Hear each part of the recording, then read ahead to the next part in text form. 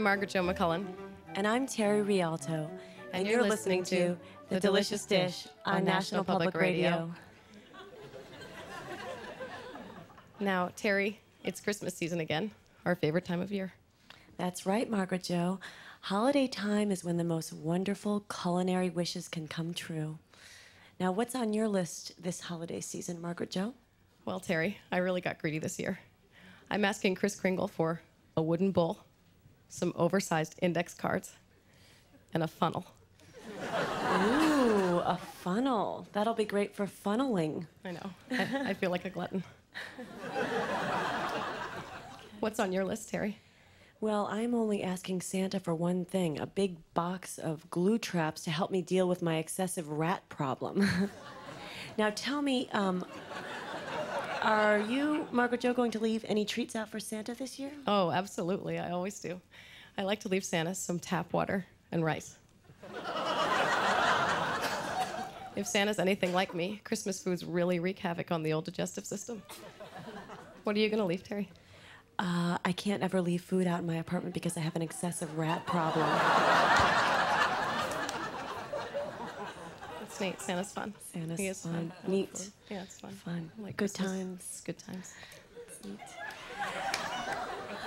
Well, Christmas is a time for traditional foods and bite-sized treats, and we have a very special guest today. That's right, Terry. He's the owner of his own holiday bakery with a very, very clever name. Season's Eatings. That's really funny. I know, it rhymes with Season's Greetings. Please welcome the owner of Season's Eatings, Pete Schweddy. Hi, Pete. Welcome. How are you? Welcome, Pete. We like the name of your store. Hi, thanks for having me. Oh. Now, did I pronounce your name correctly? You sure did. Pete Schweddy. Well, Pete, Terry and I have been looking forward to having you on the show because we know you're the master of all kinds of Christmas goodies. Tell us about them. Well, there are lots of great treats this time of year. Zucchini bread, fruitcake. But the thing that I most like to bring out at this time of the year are my balls.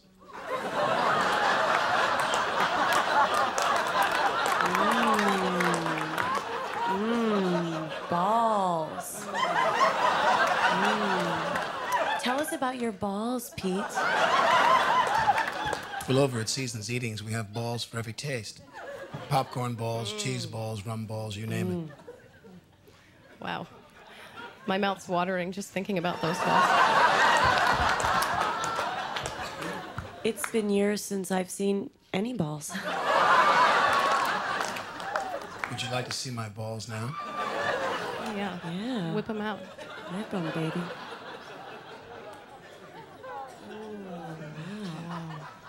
Wow. You have some beautiful balls. They're bigger than I expected. I know a lot of people tell me that. Look at that, Terry, the way they glisten. That's because I make sure that each one of my balls gets plenty of oil. I can't help but notice, Pete, your balls are a little misshapen.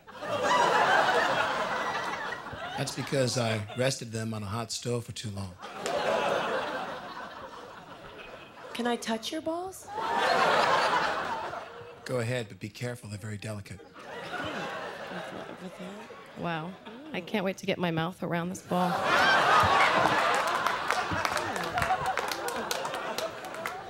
Ooh, I like the way your balls smell.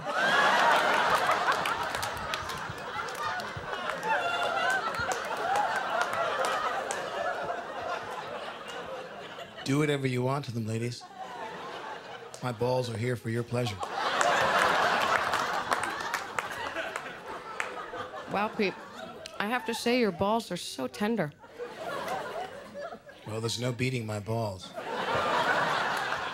They're made from a secret Schweddy family recipe. No one can resist my Schweddy balls.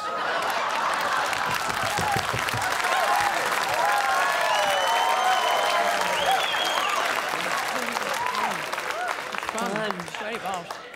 Nothing like a Delicious. Schweddy ball. Schweddy balls. Those are good times. Good times. sweet. Oh. Oh, our producer, Glenn, is gesturing to us from the technician's booth. And it looks like oh, very good. He's telling us to wrap it up. I guess that's all the time we have today, Terry. So join us next week when our topic will be that other holiday favorite, fragrant, salty nuts. Hey, quick plug. If you order from Seasons Eatings now, we can still send out a special Schweddy ball sack in time for Christmas. Ooh, great idea. My niece would love a sack of Schweddy balls.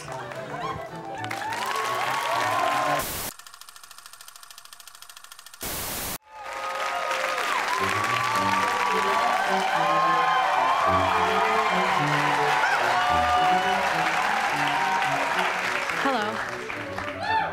I'm Margaret Jo McCullin. And I'm Terry Rialto. And you're listening to The Delicious Dish on National Public Radio. Well, Terry, tomorrow is the first Sunday in May, and it's one of our favorite holidays on Delicious Dish. That's right, Margaret Jo. Every year for one day, we celebrate and say thank you to dietary fiber. As you all know, Sunday is National Dietary Fiber Day, and we've celebrated that together for years. Yeah, and even though we've been friends for a long time, you could say our shared love of fiber keeps our relationship brand new. That's funny. Thanks. You took the D off brand and made it Bran. Bingo. Did you just come up with that joke? No, I got the idea the day after last year's Dietary Fiber Day show, and so I had to wait till now. So, Terry, what's your favorite kind of fiber? I like quinoa. Whoa. I threw you, didn't I? You thought I was going to say barley. Yeah. That was a real game changer. More like grain changer. Good one. You're lucky you thought of that joke today. Yeah, it's neat. It's fun. It's Good times. Happy Fiber Day. Oh, to you too. Thanks. Our guest today is a little bit of a rock star in the confectionery world. No kidding. She can shake it, break it, and sprinkle it, child. Yeah. Please welcome Florence Dusty from Dusty's Old Time Bakery. Hi, Florence. Hi, Florence. Thank you for having me. Florence, what delicious treat are you going to share with us today? Well, a lot of people like my pumpkin pie, and of course my carrot cake is obviously legendary. But if there's one thing I'm known for, it's my muffin.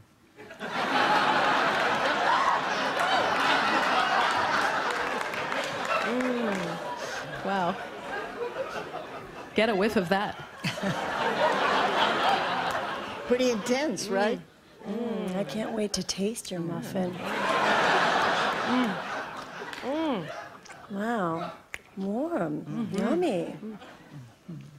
It's surprisingly salty. I mean that in a very good way. Your muffin is remarkably velvety. It's true. I think we both assumed, and I think wrongfully, that a baker of your generation might tend towards a more dry or crusty muffin. Well, that's true. Many bakers from my era have dry or even yeasty muffins. A yeasty muffin can really ruin your whole day.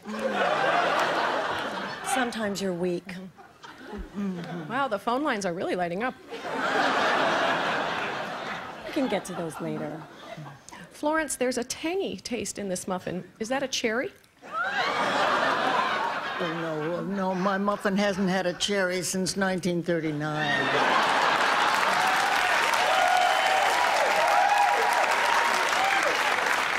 Your muffin sure has seen a lot. Your muffin just squirted in my mouth. It happens. I guess I'm eating it the right way. Yeah, go to town. You know, I don't talk about it a lot, but I went through a pretty major muffin phase in college. I would have guessed that based on your appearance. It's the haircut. Now, you're unveiling your new muffin today. Are you nervous about how it will be received? Well, you know, girls, when I was younger, I was so concerned with how my muffin looked. But as I got older, I started to think, to heck with it. This is my muffin, and I don't care how it looks. I'm just going to let it all hang out. That's really progressive. You go, sister. That's right, child. I'm Florence Dusty. I'm 88 and a half years old, and I'm proud to unveil my giant Dusty muffin. That's gorgeous. Just look at that. Look at that. It's timeless. It's a lot went into that. A whole lot of business. Well, ladies, as I used to say to my loving husband, Irving, of 55 years, what are you waiting for, stupid? Eat it. God bless. Good times. God bless you. Well, thank you so much, Florence. And to our listeners, don't worry, we'll be sure to post some really sweet muffin shots online later. Good times. That's all for Delicious Dish. Join us next week when we'll be talking about Pork buns. buns. Not a fan.